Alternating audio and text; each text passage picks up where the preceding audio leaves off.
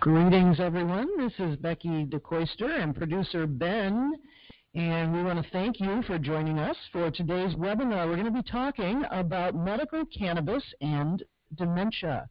We have a very special guest that I'm about to introduce to you, but before we do that, I just want to acquaint everyone with the program that we use. Currently, everyone has their speaker muted. But we do want your feedback, and we are curious about your questions. And so if you have a question during the presentation, you click on the icon that looks like a talk bubble that you should be seeing on your screen, and type your question in there. You can make it public, or you can send it privately. Either way, producer Ben and I will see that, and we will make sure that we get your questions addressed in a timely manner. So, again, thank you so much for joining us today. We're going to have a very interesting conversation, and again, we're joined by a very special guest, Karen McDonald from New Hope Hospice. Hi, Karen. How are you? Hi, Becky. Thanks for having me. Thank you for spending a little bit of time with us today. You have a lot of initials after your name.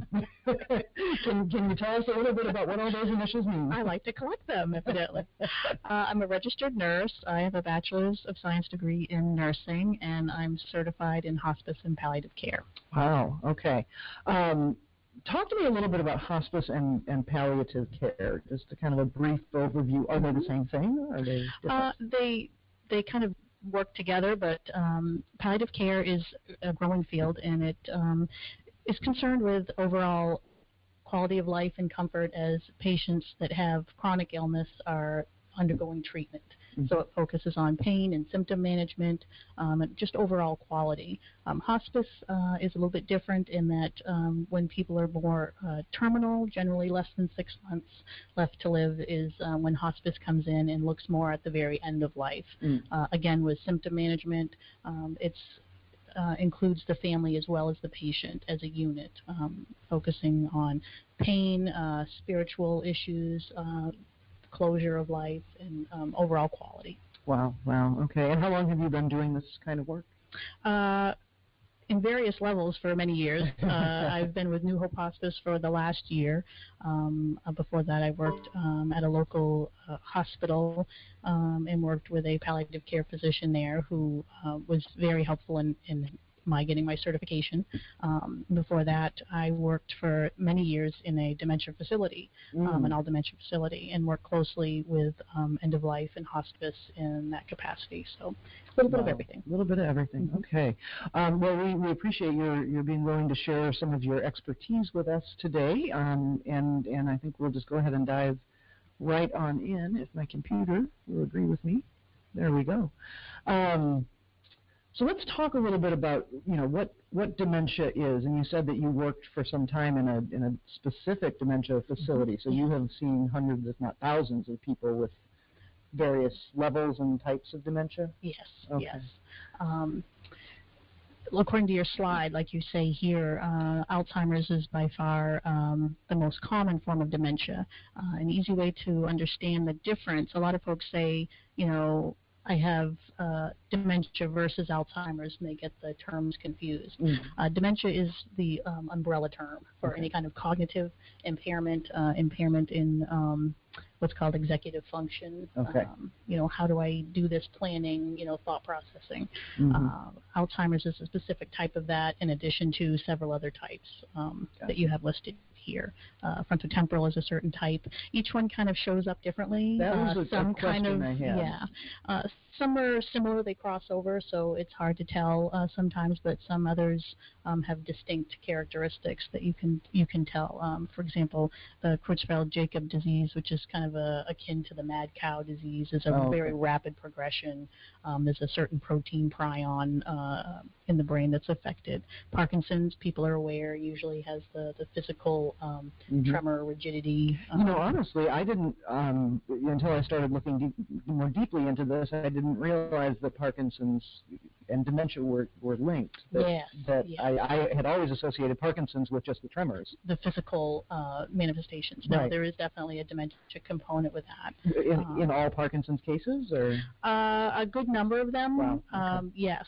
They every body is a little bit different, Sure. so everyone presents a little bit differently. But yes, it is very common. And then dementia with Lewy bodies, we tend to see that as well, sometimes separate, sometimes with the Parkinson's. Okay. Wow. And Lewy bodies are developments in the brain. Yes, all dementias are it goes on in the brain, right? Correct. Okay. Yes. Right.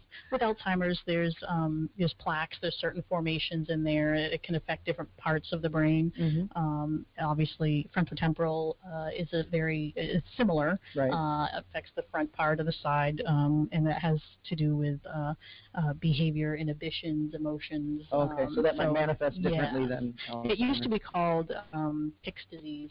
Some people may have heard it, and that's it's a very you can't quite control yourself. I want to hug you, and now I really want to squeeze you. I can't stop myself. It's kind of a rapid talking behavioral type of dementia. Are there symptoms that are shared among all of these types of dementia? What do people what manifests? What are the clues that there might be something going on? Well, where Alzheimer's is the most common, people start to see with say, my mom's a little different. Something's not quite right. I've told her that a few times. She didn't seem to quite get that, or she seemed to be kind of a little confused to where she is. A lot of these folks are really adaptable at covering early on. And when a diagnosis is finally made, the family will sit down and say, I can think back to this time when I really noticed there was something off with mom. But it's very insidious, it's slow, it's progressive. And when you're living with someone or seeing them daily or regularly, those little changes, you might not. Right. It's not as obvious. And as we all get older, we have some memory impairment. Sure. A doctor I worked with used to describe it as, when we get older, we all lose our car keys. Where do they put those things? That's a normal memory loss with age. However, looking at your car keys and not knowing what does that key for, what am I supposed to do with this object? That's the executive function piece that's changing. That's a helpful example there. Thank you. Mm-hmm. I had also heard, and we talked about this briefly before we got online, that a diagnosis of Alzheimer's, which again is the majority of these cases, can only definitively be made after death. Is that? That's what I had always been trained as well, and I think that's changing. I've spoken to a few people, and I can't really speak fully to that, but it seems like there are some tests now that can be made. Scans of the brain. Okay. Where they can recognize that this is coming. Mm-hmm. Well, let's go on to our next slide because because Alzheimer's is the majority of dementia cases, we're going to spend a great deal of time focusing on it.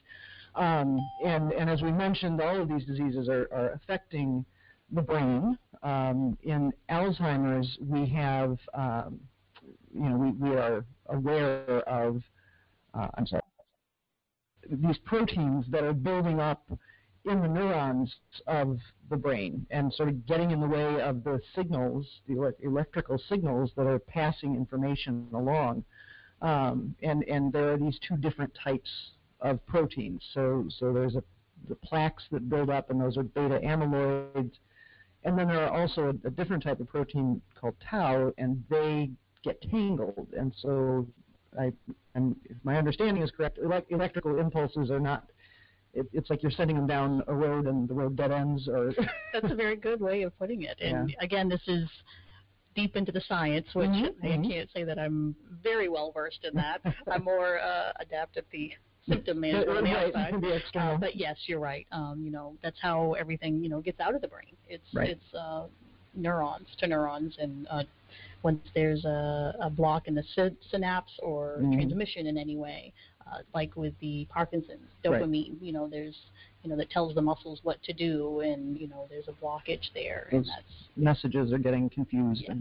And, I was interested that visual changes can be part of Alzheimer's. Is that something that you see as well? Is that? Absolutely. It's very interesting. Depth perception can be off with folks, or a lot of our folks will look at the floor, and we see this hardwood floor here with a pattern in it, but to them it's very different, something I need to pick up, I need to get at that. It's interesting. And there's, with certain types of dementia, especially Lewy body hallucinations, they can be auditory, they can be visual. Okay. Hallucinations can take place too. And I think the impact on Yeah, I mean, even just a depth perception issue like that. I mean, think about the tasks of daily living that become so challenging. Yeah. If every step you're taking, you're not sure if that's a solid floor or some sort of swirly pattern. I mean, interesting phenomenon that I saw a lot with my patients is, a black mat in front of a doorway, say. A lot of folks will walk up to that and stop because to them it's a hole. Oh, if my I step goodness. in there, I'm going to fall into that hole. So Right. they'll work their way around it because that's, and you can tell them that's just a mat, but to them that's reality. That's real to them, and it's fear. Oh, wow. Just absolutely fascinating. We are a complex machine, and we are. a lot can go wrong. I was also interested to note, as I was doing some research on preparing for this, that in Alzheimer's and possibly in some of these other forms of dementia, the mitochondria of literally inside the cells that make up our neurons get damaged. And the mitochondria, if you remember from high school biology class, that's the engine, that's the motor of your cells. And so if your engine is is on the not fix, functioning, right. And it travels down. One cell gets affected, then the next, and how before long it really manifests. Right. So it's a very deep organic set of problems that are going on and cascading, it sounds like. This was an interesting visual that I found as well, that brain volume actually changes. Yes. So we're starting at the cellular level where the cell itself is not functioning correctly, and then we add in the layer of these proteins that are building up and tangling, and the brain is dying. Is that it is accurate? And that the shrunken brain is something that's very visual. I know a lot of family members will say, why are they behaving like this? This is my mother. She would never do this. And they're very frustrated. Is she doing this on purpose? And, things like that. Because if you have a broken arm, you can see the broken arm. Right. And you can feel for that person. Okay, well, they're probably hurting. Look what's going on with them. However, they look just like they always did, yet they're behaving this way. Right. How can I wrap my mind around that? So it's an interesting visual to give families to say, see, this is where the damage is. You can't see it, but it's in there. But it's happening. Yeah. Well, let's talk about how we currently treat these conditions. And here I know you have a lot of experience, in the traditional Western medical realm. We turn to pharmaceuticals to fix a lot of our problems. So I would love it if you could just kind of go through some of these drugs and categories and what, when they're used, when in the course of the disease do they come in, and any other information that you have. Well, the two that are most commonly used, or at least that I've had the experience using, the first one, donezepam, which is Aricept, is the other the brand name that people are probably used to hearing. I have early to moderate or moderate to advanced, and it is used throughout the course of the illness. The idea is it will hopefully slow the progression. From what I've seen, families have told me, what providers have talked about, there is some benefit, certainly, early on in the illness. As it progresses, it's debatable how useful it is as it gets closer to end stage. There are side effects. It's what we have. It's what's, the standard of care at this time. It's what's being used. There are side effects. GI, nausea, vomiting is one that I've heard of quite frequently. That has caused some people just to say it's just not worth it. Wow. Other people do very well on it, but it is a problem. Here's a question for you. So it almost seems that this is such, again, going back to the source, the origin of these problems, it's so organic, it's deep in your cells, and it would seem that almost every case would be quite individual, that if, my mom has dementia, Alzheimer's, and somebody else's mom has Alzheimer's, the two courses might not progress at the same rate? Or they will most likely present differently. They, where in the brain did those tangles happen? What part of the brain is affected, and what does that correlate to? Some people, their speech is very affected, and they start having something called word salad, which is, like you imagine, a salad of words. It's just, in their mind, they're making sense, but what's coming out is something completely different.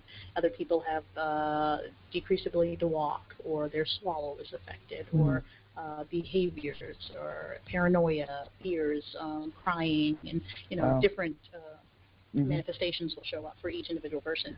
And so the meds will target different areas and Right. have an effect. And we might not know. I mean, so we start on Aricept, and the condition progresses rapidly. That doesn't necessarily mean maybe that the Aricept wasn't good for a time, but Exactly. It's hard to really tell. wow. I think it's what we have. Right. It's what's been there. The idea that something slows the progression of an illness, how do we really know without it? Because you didn't do it without it. So how do you know that it in fact slowed the progression? Right. An example would be, I don't want to have a headache that I might get this afternoon if I take Tylenol this morning. I don't have a headache. Did it work? Or was I really going to get the headache in the first place? Right. I don't know. Right. But however, I don't want to say that these have never worked. They have had, some folks have had a long, slow course, and the families have really felt they were beneficial. And again, providers, this is what they had to lean on. This is what was there. So let's talk antipsychotics and antidepressants. Yes. It's kind of controversial. Okay. It is. It's seeing it from several different sides. There's a lot of, especially in the nursing home realm where I used to work, there's a lot of pressure from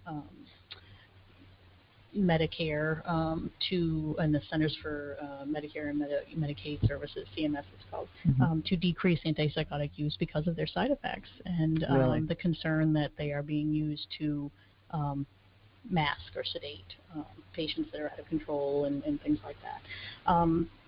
There's good and bad in everything. Some folks that are really struggling with very frightening hallucinations, this will decrease those hallucinations, which is a comfort. Yeah. However, they can be very sedating, leading to falls. People still want to get up and wander and walk around, and now they're sedated and up and walking and wandering around, and so falls become more prevalent. There's side effects with a lot of these antipsychotics that can be permanent sometimes once they've reached a threshold in their system. What are some of those? They're continuous motions. They're called EPS symptoms. There's tics, kind of like a tick or lip smacking. You've seen some people do that. Facial tics. And then, of course, there's some other more serious ones that could be permanent or in, cardiac effects. There's a strong cardiac issue. And it's that fine line of how uncomfortable is this person right now in this moment, and, is the benefit going to outweigh the risk right now? Right. And so that's where providers are at and families are at, having consent, because this person is, at this stage, most likely not able to make their own decisions. So families are charged with trying to, what would mom want me to do right now? What am I supposed to do? Right. It's difficult. Yeah. Well, and we should take this opportunity to make a plug for advanced directives and having these conversations with elder parents or loved ones. That's a passion of mine. Is I'm it? quite vocal about it. Well, talk to us a little bit about that. It's no one's getting out of here alive. That's my catchphrase. We're all going to reach this point in some way of dying. It's the human condition. So how do we want that to look? Right. That's where we are now. If we're alert, we're oriented, we can take back a moment and say, what do I want to look like? Do I want aggressive care at end of life? Do I want to be kept comfortable and kept at home? Do I want every possible thing to be done? How are providers supposed to know if we're not communicating that to them? So with our families, it's important. With our primary care providers, it's important. And a conversation absolutely is the first step, but getting it in writing and having it travel with you wherever you go is very important, because you never know when you're going to be in that state where you can't speak for yourself anymore. Right. And everyone around you will be able to pick up and do what you want. It's absolutely crucial. So can any physician help a person point them in the right direction to start working on an advanced directive? Any primary care office, when you're in the hospital, you can go online most places and download advanced directives. There's a new, it's called a POST form that is being used, and it's out there. You just need to reach for it. And a lot of people just say, yeah, that's a good idea. I'll get to that sometime. It's not something that we want to think about, right? We don't. It's an unpleasant topic. We want to, but it needs to be done. But it's real, and if if the time comes, these folks certainly by the the mid stages of these dementias, they're not able to have those conversations or express exactly, articulate really. Exactly. Yeah. So, a couple more things about the typical pharmaceuticals that I found, and this information comes from ALZ.org, the National Alzheimer's wonderful group. Association. Yeah, fantastic resource. But most of these drugs, and I guess this refers to the cholinesterase inhibitors, but they delay the progression of symptoms by maybe 6 to 12 months, and for about 50% of patients who try them. So there's folks that they just don't work for. And this was disheartening to hear. I mean, they're testing new drugs for Alzheimer's all the time because the numbers are quite staggering. Yes. They're growing, and I don't remember the many millions that by 2020. With the baby boomer population exploding, they're coming into that age. Right. Where we're seeing more of this. It's really phenomenal what we have in store for us. Yeah. As far as the number of people with dementia and the number of families or caregivers that will be needed to take care of them. Right. As well. Right. And as they're testing these pharmaceutical drugs, most of those clinical trials are failing, and that's super disheartening. Absolutely. I mean, and then the FDA process for drug approval can take 10 to 12 years. Mm-hmm. So, if they're starting now on a new drug in 12 years, assuming that it's moderately successful, it may come to market. Mm-hmm. Wow. Yes. Wow. So we're using what we can. We're using what we have. Here in Maine, one of the options that we have is medical cannabis. Agitation of Alzheimer's is a qualifying condition in our state. And before we kind of get into the details of that, I wanted to share with our audience some of the research that is being done specifically on cannabis to treat dementias, and particularly Alzheimer's. There seems to be a great deal of focus on Alzheimer's because, again, there's, the majority of cases are Alzheimer's. These next few slides refer to studies that are peer-reviewed, published in journals, and I located most, if not all of them, on PubMed.com, PubMed.com, which is a clearinghouse of the National Institutes of Health, and they gather all kinds of studies. So you can go in there. It's very user-friendly. You can type in cannabis and Alzheimer's, and it'll just populate with all of these studies. So some very promising stuff is going on. And before I dive right into this, there are two different types of studies. There's in vitro, which means in a petri dish, in a lab, and in vivo, which means it's a human trial. Because cannabis is a Schedule I drug, meaning that it has no accepted medical use and a high potential for abuse, it's difficult to do research using whole plant cannabis. So a lot of times these studies are done using synthesized forms of the cannabinoids. But there's some very, very promising stuff. So let's take a look. There was one meta-analysis by Grant and his team that looked at studies from 1999 to 2005 and did an overview of over 36, I want to say 37, 38 studies of cannabinoids to treat dementias and Alzheimer's. And they found that, in particular, cannabidiol, CBD, has these three properties: anti-inflammatory, antioxidant, and neuroprotective properties. And so if we go back to those early slides, our neurons are degrading. There is inflammation. I don't know that we touched on it, but in Alzheimer's there is inflammation happening as well, correct? And I can't speak to it very clearly, but what I've read is there is, the whole body. When we have inflammation in our body, it can end up progressing our risk of Alzheimer's. So not just in the brain, anywhere it can. Well, the body is one unit, one organism, that's right. And the conclusion from this meta-analysis, this big survey, was that, if cannabinoid compounds were to become medicines, as if some of us aren't already using them that way, they would be expected to have a good margin of safety, even under conditions of longer-term use, which is very important when we look back at the slide before with all of the pharmaceuticals that can cause damage as we're trying to heal. And side effects. Yeah. In 2006, they did a lab study where they used THC, which is the compound that causes psychoactivity, that causes the high in cannabis, And they found that it actually inhibited those beta amyloid proteins from sticking and building up. It stopped them. So it was doing that, and it was preventing the cell death. It was sort of like stimulating those mitochondria and keeping the cell engine going. So they found that it was treating both the symptoms and the progression.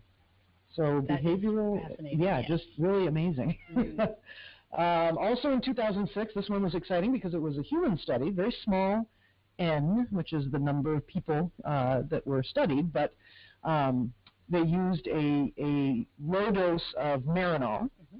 which is that THC molecule, but it's synthesized. It's the pharmaceutical version. Yes. Whereas whole plant cannabis is a Schedule 1 drug, Marinol is Schedule 3.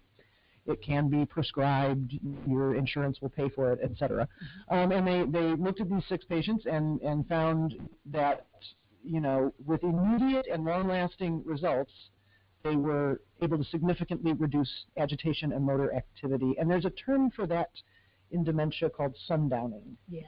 Can you tell us a little bit more about sundowning? It's a really interesting phenomenon that happens anywhere between, maybe 2 in the afternoon to really sundown bedtime, 9 o'clock at night, where agitation increases. And it's very common, especially in the dementia facility. You can kind of see the amping up and more motor restlessness. I want to get up. I don't quite know where I am. I'm wandering. Maybe I'm crying more. I'm just overall uncomfortable, kind of crawling out of my skin. It's a very and in the homes as well. It's not just people that are in a group in a facility. Right. A lot of families will tell you, they'll say, we'll do this in the morning if we're going to do this because, after 4 o'clock or so, it's not a good time for mom to do anything like that. She just gets too wound up. Yep. Oh, wow. Okay. All right. So again, human test and promising results using synthetic THC here. In 2014, this was a pretty exciting study out of the University of Florida. Again, in the lab in a petri dish, but they found that THC lowered the levels of those bad proteins when the THC was applied at low doses. So you don't need a whole lot of it, and they were actually seeing it reduce the buildup of those plaques. There was no toxicity to healthy cells that remained, and again, it found that these low doses were kind of like juicing the engine of the cells and keeping them healthy. And then we just had to add this slide yesterday because this study just came, sort of hit the headlines yesterday. Dr. Schubert at the Salk Institute, again in a petri dish, but he exposed these cells to THC and found again reduced protein levels and that it's eliminating that inflammatory response that the proteins cause. It's like the proteins are agitating the cells and just, exacerbating everything. And again, THC applied directly to cells in a petri dish had, immediate and visible and meaningful results. So yeah, actually I want to go back because there's if you want to read about that, there's an article that I linked to there that is very user friendly. You don't have to be a PhD to understand it. So I do want to say before we get into the next segment of our talk that when we're hearing studies like that. We have to remember that it is different, that most of these studies are happening in labs. Most of them are using, many of them are using synthesized versions of the cannabinoids, and they're using single compounds. Karen has become something of a medical cannabis expert, and so she knows that there are a number of active compounds in the plant, and when we're using whole plant medicine, we're getting the benefit of all of those compounds and their synergies, how they interact between themselves as well, which we don't fully understand yet because it's so difficult to study this plant. So you see the picture on the right there, that is a female cannabis plant That plant actually lived its life in our cultivation facility. And you see that it's covered with those kind of white, snowy-looking crystals, and that is actually where those active cannabinoids live in the plant for the most part. So when we're using a whole plant medicine, we're going after the good stuff that's in those resin crystals there. So. All right, so we've touched on this a little bit, and if you are just joining us, this is Becky with the Wellness Connection. I'm here with producer Ben and our very special guest, Karen McDonald, who is a hospice nurse and sort of a specialist in the area of dementia. And we're talking about medical cannabis and using that to treat dementia, particularly Alzheimer's. So we've covered this, a little bit already, but I just wanted to make sure that we kind of captured all of the areas where if we're dealing with a patient with dementia, we might be seeing some, all of these things. Some or all, you're right. Everyone, like you said, is different. Everyone presents differently. Often, all of them are affected. That is very common. But wow. Just because one piece is missing doesn't mean they don't have certainly the destruction of this disease. Right. Like we talked about, memory is a big issue. It's what's really interesting with a lot of our folks. The long-term memory is preserved. Oh. So, and that's a different part of the brain where that is stored. Okay. So that's really fascinating. It is. That, short term is where you start to see, have a conversation with someone, or, you just told them something yesterday and they have no recollection of this conversation. Okay. But yet they can remember their teacher's name from second grade. Wow. It's a different part of the brain that's affected. Yeah. So that's kind of interesting. Focus, wandering, reasoning, and judgment definitely is affected. Of course, I can do this. I can walk out in that snow, or I can, the judgment piece. That wandering away. And there's been a couple of cases recently in the news here in Maine where some elders have done that, have wandered off. And then that short-term memory, we would say, okay, I walked from my car to here. Right. I know that I'm going to take here to my car. Well, they don't have that pathway. So they forget, and then they turn a corner, and I'll figure it out, and before long they're really lost. Yeah. Wow. Are there any, totally unrelated to cannabis, but are you aware of any, I don't know, tools that families can use to? There are. Actually, I'm thinking GPS, the Alzheimer's honestly. Association is wonderful. And going to their website, they have so many different options out there for families that are trying to maintain a safe home environment. Yeah. For how do I not lock my house down, but keep them so I know if they're wandering, because I can't be holding their hand 24/7. Right. There's different bracelets. If I'm found, please call this number. There's controversy about people saying, do you implant something like you do with your animals? Some families would say, I'll do anything. Right. And other people say, ooh, that's a little funny. So, I think if it's an option, I wouldn't judge a family who chose to do that. I'm glad you said that. Yeah. People do the best they can. Right. And it's a very devastating disease for the patient and definitely for the family. Absolutely. Yeah. Oh, geez. All right. So another thing, you mentioned on here, the sleep changes. That is very difficult for families as well. Trying to get some sleep, going to bed, thinking that their loved one is sleeping, and then they're up, or they can't quite.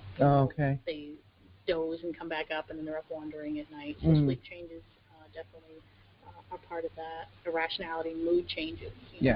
Just absolute rage and crying, and some of that is the centers that are affected. What type of dementia?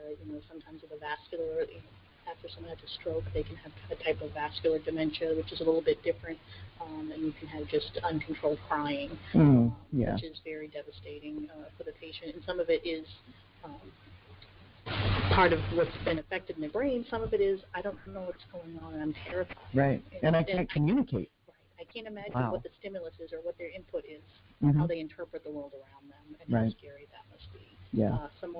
A woman I worked with who's very well versed in dementia care, said, "Can you imagine being in a foreign country and someone walks in your room at night, you don't speak the language, and they're trying to undress you. And this is must be like what it's like waking up in a nursing home and having someone come to do care on you. You don't understand what's happening. So what are you going to do? You're going to fight. Right. You're going to say, I'm in danger. I've got to fight. And so understanding where they're coming from, is a nice little... Yeah. You're making me think of my grandmother who had a stroke and was aphasic. She couldn't speak after that. But she could definitely communicate, and she did have, we think that, she had some of the stroke-related dementia, and you have to imagine the sweetest, most grandmotherly grandmother, right? Plump, white-haired, beautiful woman, suddenly hitting the nurses. So it's... And families are devastated. Yeah. I can't tell you how many families would say, my mother's never said a swear word in her life. Right. I can't believe she would be mortified if she knew she was. If she knew she was. Yes, if she knew. So, well, I think something that's coming through loud and clear is that this is a horrible disease for the patient, but also for the family, especially if they're taking on the primary caregiver exactly role. keeping mom or dad in the home. Wow. All right, well, let's talk a little bit about cannabis. We've heard some of the scientific studies, and in just a minute we're going to get to an actual research project that Karen and I are working on together. But before we start this, I want to say that agitation of Alzheimer's is a qualifying condition for the use of medical cannabis in Maine. I think that there are some other conditions that may come along with the dementias that would also qualify people, particularly probably intractable pain, I would think, can absolutely be for some of these folks. But this is very exciting. The agitation from Alzheimer's as a diagnosis to treat something, to have a medication in some form, it's very difficult because what we have now, the antipsychotics, the anxiolytics, the anti-anxiety, Ativan type of thing, these are really off-label for treating agitation from Alzheimer's. So it does kind of back providers into a corner. So dad is sundowning, dad is every day agitated, angry, however that's manifesting, and we have these things that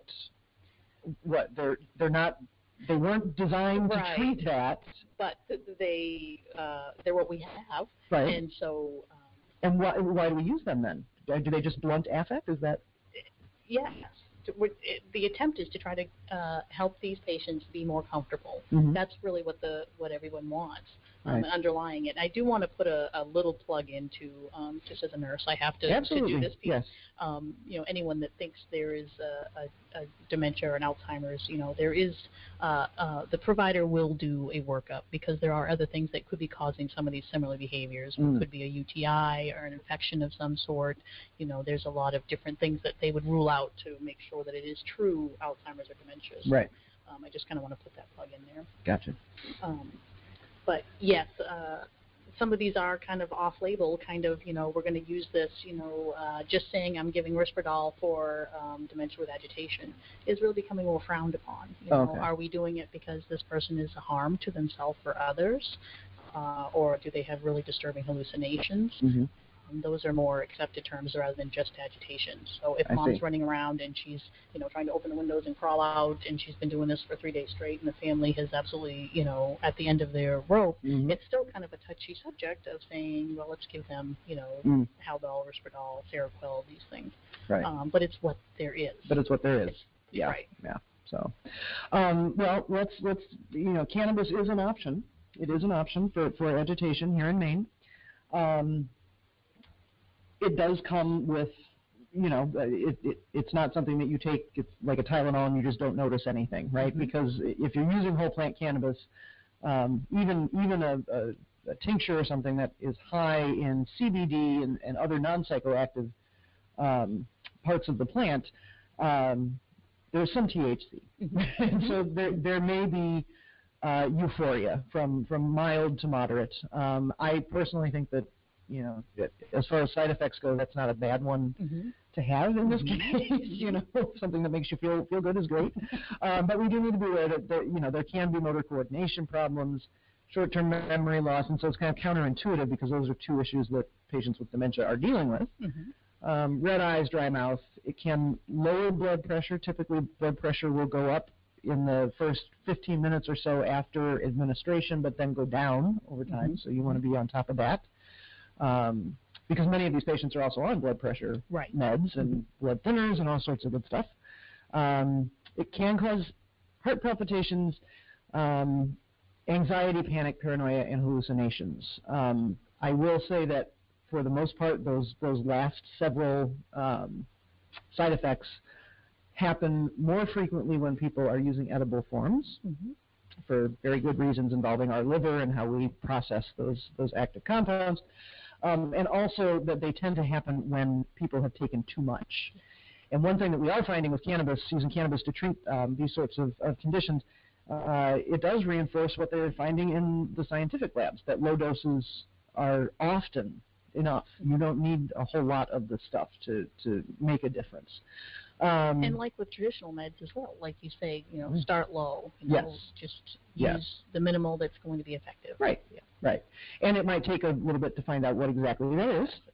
But again, cannabis has no known LD50. There is no dose where, half of the test subjects will die. In fact, we don't believe that there has been a cannabis-only fatality in human history that we're aware of. And there are no known negative drug interactions. You do, again, because of the blood pressure changes, you do want to stay on top of that, but it's not going to cause a negative interaction if you are using cannabis and taking your blood pressure meds. So, and as Karen pointed out, always start low, always go slow. There is also appetite stimulation, which can be a good thing for these patients, I think. Absolutely. Sometimes that's something that we see they just don't have any interest anymore in eating. There's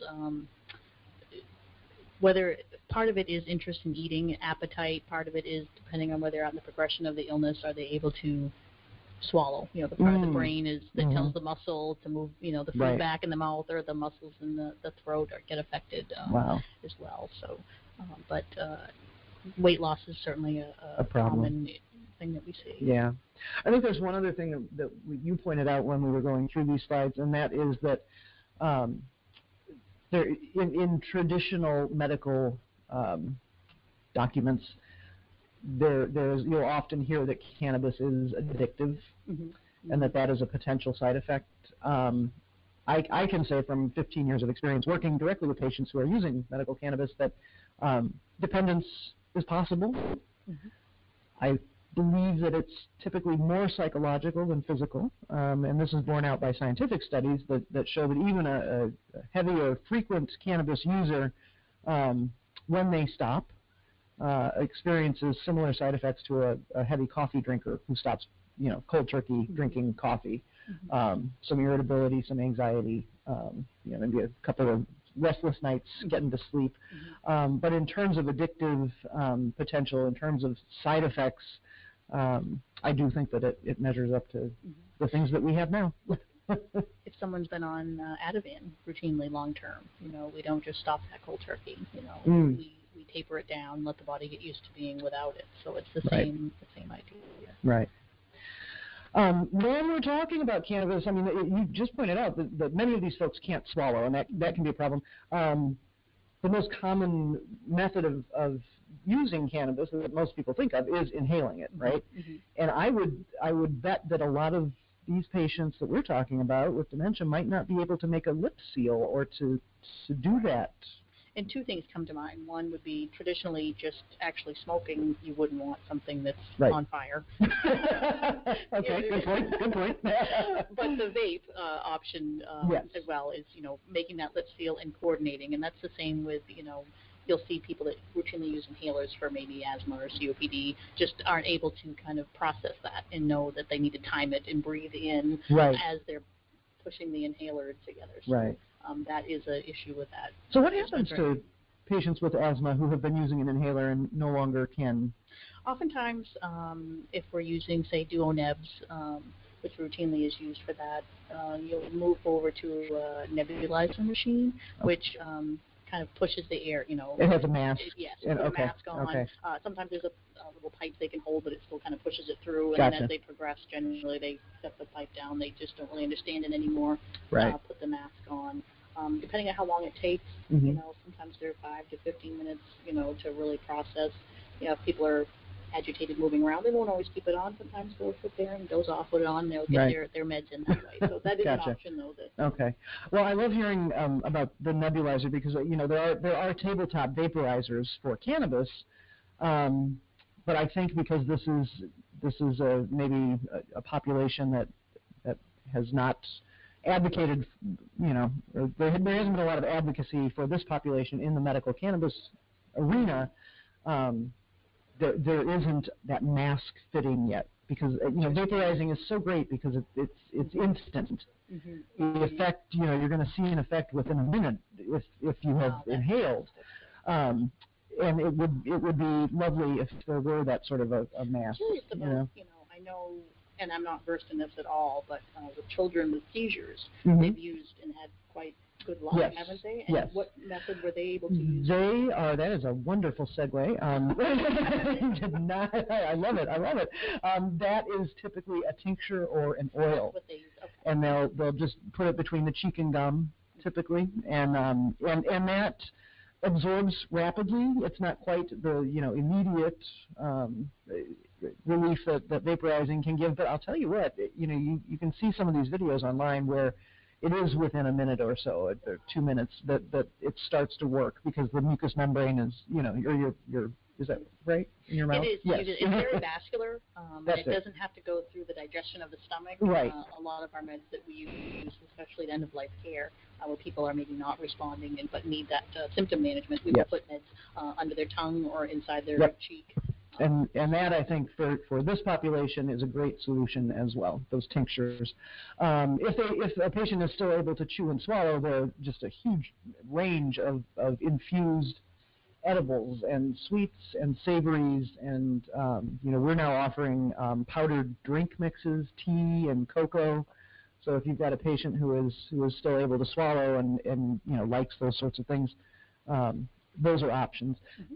Typically, if you're not putting it between cheek and gum, if you're ingesting, if you're eating and chewing and digesting, you may not see an effect for up to 2 hours, depending on the patient's metabolism and what else they have eaten that day.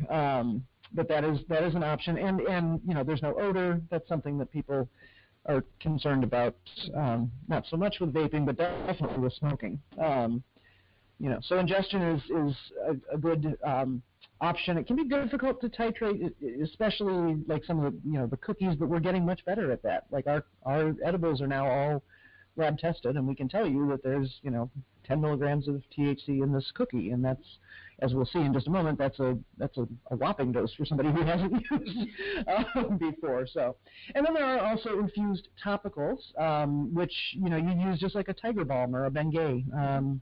Great for arthritic and neuropathic pain, great for skin conditions.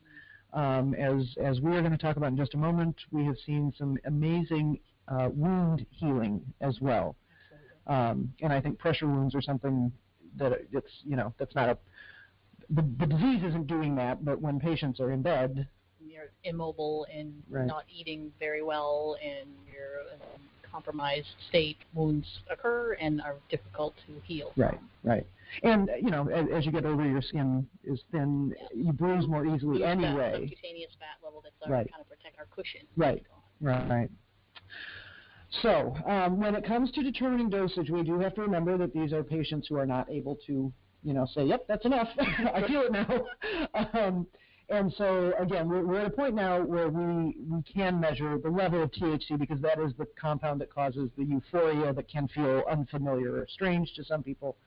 And so what we're finding is that for the average person, a 5 milligram dose of THC is a good entry level where it's not going to be so overwhelming, that you're feeling this euphoria or this new sensation in your body that it is unpleasant. Mm-hmm. 10 milligrams for somebody who is a regular user is an average dose. I would imagine in the next couple of years the industry will come to call that maybe even a standard dose, So these are definitely options. That is a stock photo in the middle. I am not saying that woman has had any cannabis, but I just love her face. So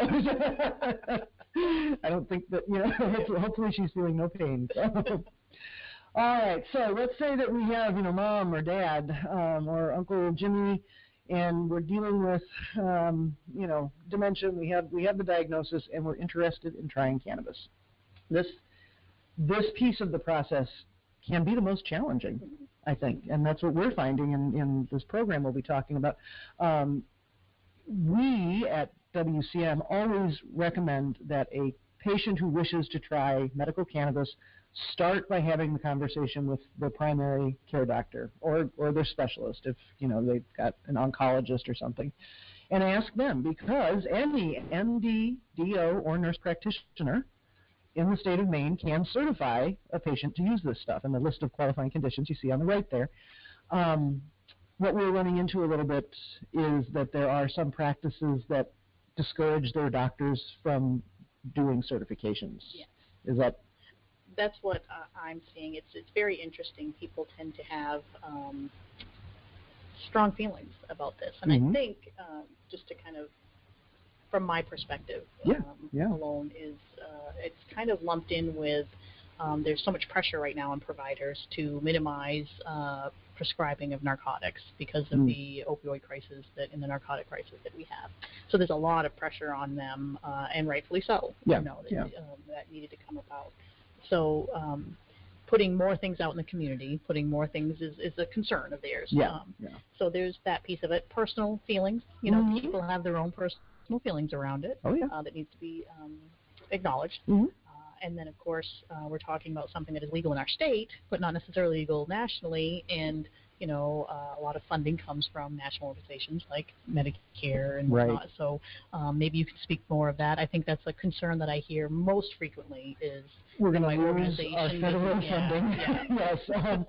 Well, I'll tell you, we are not aware. We've looked. We are not aware of any hospital, skilled nursing facility, hospice facility that has lost federal funding because they allow patients to use, because doctors certify patients to use.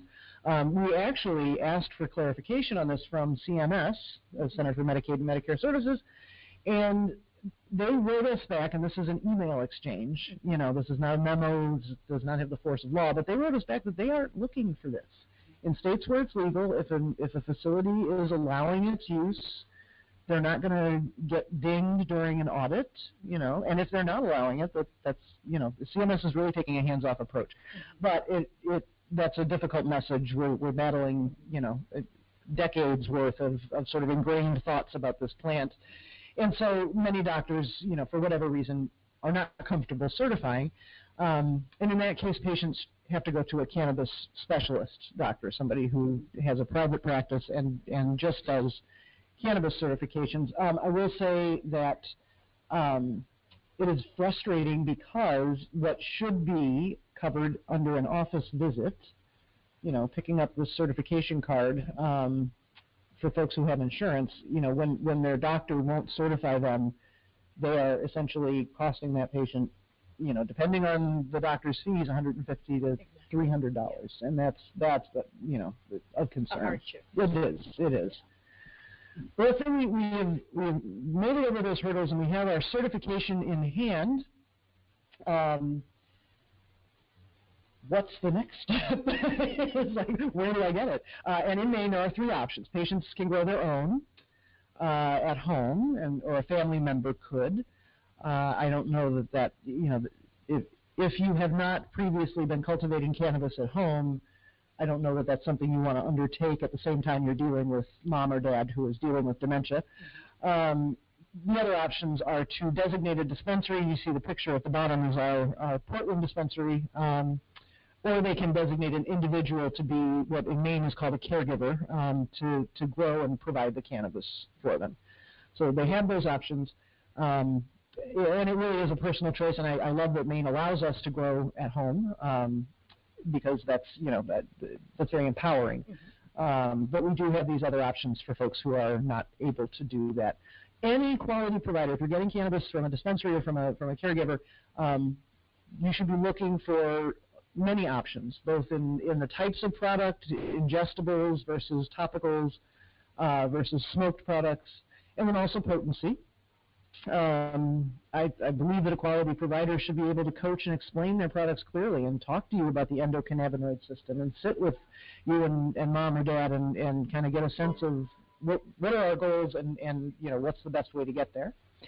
Nowadays, they should be lab testing. It's available in Maine, and there's no reason not to do it for both contaminants and potency. And then, give receipts, track inventory, charge sales tax, no pesticides, and definitely make you feel safe. So, and those options are out there.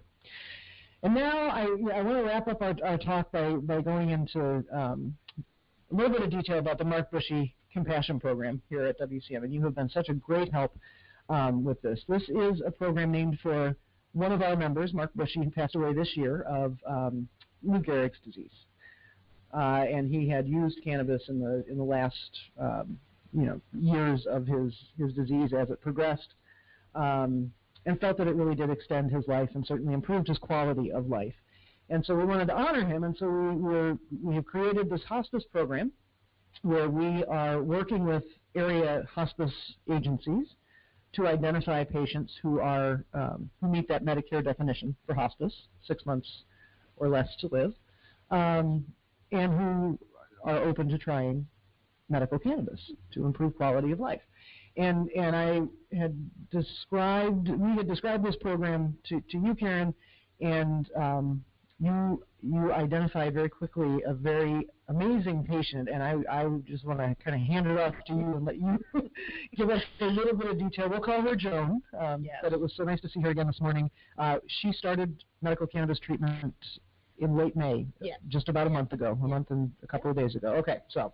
I think I just have to say the stars aligned. It did. For They did. to all come together. Yes. I do need to say that I'm very fortunate that I work at New Hope Hospice. It's a small, nonprofit, independent hospice that has always been very patient-focused, patient choice. Mm-hmm. That's the goal of care, and so they've been very supportive of bringing this on board. Anything that can make the quality of life improve for our patients. So I'm very fortunate that way. So some of our folks have. I first came across medical cannabis in the hospice population with someone who had come from out of the area that was already using the cannabis, and they were on it for a cancer diagnosis. But I was amazed at how much relief they received. My usual toolbox wasn't quite doing it, and then this did. This really brought them extreme comfort from nausea, agitation, and pain. Great. So I went to a pain symposium thinking, who else knows about this? What are we doing in the state? How do I even approach this topic? And there was the Wellness Connection with a wonderful display and all the information, and oh, that's wonderful. And so it kind of progressed from there. So our patient, Joan, fascinating woman, has been living with and seeing not only her primary care provider, but a geri psych provider who actually had suggested to the family that, maybe you should consider some cannabis, However, he wasn't comfortable certifying, so then we went through the whole, how do we find the certification process? But the family really took the lead and really wanted to make this happen. They are very interested in being part of research, which is wonderful. Very well able to articulate that. Joan really had been struggling with frontotemporal dementia, which is that not able to speak, rapid speech, garbled speech, pressured. She had an affect of almost a pained, grunting, crying, and that was her means of expressing herself, holding her breath, just almost turning red in the face, a lot of sundowning, agitation, and family struggled for years with medication and what can I do to keep her safe and not over-sedated, and that was the balance that they tried to strike. When she came on with us, she had been declining, and really when we started the cannabis with her, she was bedbound. She was Yeah. really having some severe medical issues and was really, we were thinking at the end of life. I remember you saying that she had been in bed for about 3 or 4 days, Yeah. and you thought it was Yes. she wasn't going to get back out. So in that, having that happen, where she was really non-responsive at that point, they weren't able to give her a lot of her standard meds because of swallow issues. Obviously, if you're not able to swallow or awake, you can't take a pill. Right. So she had stopped basically taking her Seroquel and Ativan and a host of other things.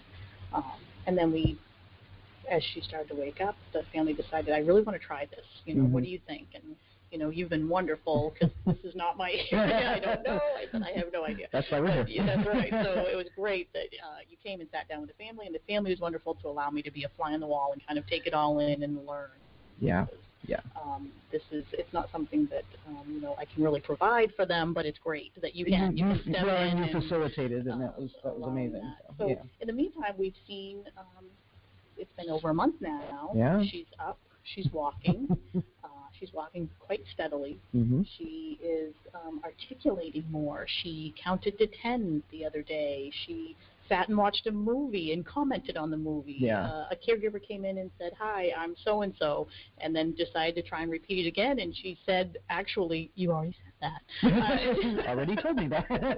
She was using her hand to pick up her cup and drink. That was one of the most amazing. We did visit Joan and her family this morning, and to see her take that spoon and scoop a bit of cereal and put it bang right in her mouth. Coordination, motor coordination. Just incredible. And this is a month out now. Right. Without having all of these antipsychotics and anxiolytics and everything else they were using. So it isn't, I thought at the beginning maybe it's a honeymoon where, those are just getting out of her system. She's waking up. No, she's really off that. They've been using the CBD tincture.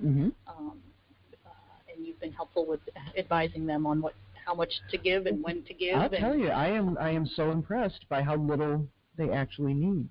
She's getting the slide says a half a dropper. As of about last week, we upped it to 3/4 of a dropper because I think she had like an initial period of onboarding and getting used to it, and then she sort of plateaued. Yeah. And so we decided to just crank it up a little bit, 1 time a day. Once in the morning, and occasionally her partner said... With that sundowning late in the day, rather than reach for that Seroquel or reach for that Ativan, she'll reach for the CBD tincture and is having very good luck with. And I think she's been giving some, melatonin with it at night. Right. To help, But the fact that she is off of all of those pharmaceuticals, her drug list was impressive. And only using this and the melatonin... It's been a success beyond what I honestly expected. I thought if we give her a couple of good nights sleep, That's really what I thought. Yeah. I looked at it as, and with other cases this may be, where it's just another tool in the toolkit. Right. That, we have all these things that it's worked. If it's an extra thing that, it might give you a little added benefit. That's really what I was thinking. I think this case is quite phenomenal. It may not be the standard. But it's exciting to see. It really is. The alertness, the tracking. She tracks as you walk in the room. Visually, yes. She's up and around. She's gotten out for a ride in the car. She went from being bedridden to having some quality of life. Yeah. And that is really what hospice is about is, how can your life be better? Right. And I'm really thrilled. Something that I'm really excited about. Yes. 2 things, actually. There is the topical that you brought them, and you talked to them about using it. It has anti-inflammatory components to it. Yep. They were using it on her shoulder that she's always had trouble with. If they would help guide her, or if she was unsteady, she would grimace and pull back because it hurt. They're not seeing that as much. Limping a little bit at times. They've been trying it on her knees, and they say that it's really been helping with that, which is wonderful. But she developed a pressure sore, a big blister on her heel. Yeah. It was pretty large, and it was pretty... it was like 2 inches across, don't you think? Yeah, an inch and a half? It was a large sore, and I was using our standard dressings that we would use, and I was trying some Meta Honey to try and heal that because it had became very macerated and white and kind of Yeah. moist and some drainage, and then it was kind of a black underneath. Yeah, that was scary. It's not a very good sign. Right. It could have been dry blood, or it could have been a what's called eschar, or a very dead tissue. Right. So I wasn't holding out a lot of hope. She doesn't have great circulation, so I didn't think it would work. Right. So we were using what we traditionally used, and you had talked with the family and suggested, maybe you want to try. So put some salve on it. The family wanted to try it. I said, absolutely, it's your choice, and they were very excited to do that. So I was thrilled to go and look and see, and it's really only been a few weeks. And it's been, after the first week, I would say about 50% healed. It immediately, that quick of time. And then today when I went back, it's completely resolved. Beautiful pink healthy tissue, and that just really surprised me, how well that worked. So I'm so glad that the family spoke up and said, I really want to try this. Let's see what we can do. And I'm really glad that I work in a place that said, you know what, family choice matters. Right. Patient choice matters. Exactly. And this is what they should be able to do if they want to do it. And it worked out wonderfully. It really did. And I don't think we could have asked for a better, first family to be working with, or a better advocate in you. And again, this is one patient. This is, your results may differ, but to see the improved quality of life for Joan and for her partner was really quite striking and impressive. If you are listening and you are curious about this Mark Bushy Hospice Program or Compassion Program, you can find out more by sending us an email at mbcp@mainewellness.org. And we can give you a little bit more information about that program. And in addition to that, there are a couple more resources that we've mentioned. Definitely the Alzheimer's Association, which does have a Maine chapter. You see their website address there. And then PubMed, which again is that clearinghouse of research and data. And we're hoping that as the Mark Bushy program continues, we will be able to contribute in some way to that body of research and data. And that's what it'll take, examples, things, positive stories that have worked, and make people understand that this is a viable option. Yes. So many awesome takeaways. I know we're over time, and I appreciate those of you who have been able to stick with us. But I think, cannabis is an option. And one that the dementia patient might not be thinking of, but hopefully their family or maybe hospice providers are thinking of. I think the importance of hospice care is huge, and the work that you do is so important. And New Hope is really, as you say, by putting the patient and the family needs first. That's I can't even say enough good things about your mission. It's what it's all about. And advance directives, and thinking about this stuff ahead of time. Put it down, anything, get it in writing, have the conversation, be prepared, take some control. Where a lot of times you aren't in control. This is where you can take control. Right. Put it in writing. And patients can add in either an advance directive or a POLST document, which is physician's orders for life-sustaining treatments. Patients can add cannabis to those things. And those are legal documents that providers and family members must respect, correct? Absolutely. So. And the person themselves can change any time. It's not like I've written this down and that's it, But yes, it's a guide. It's a guide for providers to understand that this is part of your wishes. This is what you want, along with a host of many other things. Right. That your primary care provider can sit with you. And on an off note, Medicare did just pass that physicians can bill to sit down. It's a CPT code now. They can actually have an end-of-life discussion visit with you for just this topic Just alone. to have this talk. Yes. That's which so is important. Huge, so important. All right. Well, again, thank you to our audience for being with us. I'm not seeing any sign from Producer Ben that we have any questions out there. But if anything comes to mind, I never think of my questions in the moment. I think of them like when I'm driving home. So you can always email us at info@mainewellness.org or mbcp@mainewellness.org. And this is Becky D. And again, thank you for joining us today on behalf of producer Ben and the wonderful Karen McDonald from New Hope Hospice up here in, are you guys in Bangor? We're in Eddington. Eddington. New Hope Hospice in Eddington. Thank you so much for joining us, and have a lovely afternoon. Thank you so much. Mm-hmm.